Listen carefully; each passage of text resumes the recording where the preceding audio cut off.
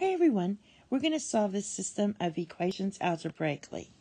So basically we have a parabola and a line. Now we don't have to graph it, so just to solve it algebraically we have our two y's. I can write this y equals y.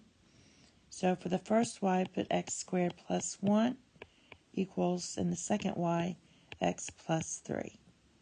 Now I'm going to go ahead and subtract x and 3 from both sides because we have this quadratic term. So you get x squared minus x, and you subtract 3 from that, gets minus 2 equals 0. Now let's factor that, and we get x minus 2 times x plus 1 equals 0.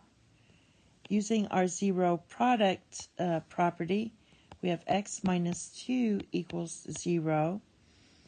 So this is going to be x equals 2, or x plus 1 equals 0. So x equals negative 1. We just have to find the y. So our solution is going to be 2 comma something, negative 1 comma something.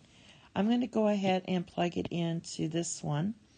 So we have y equals, for the first x, 2 plus 3, that equals 5.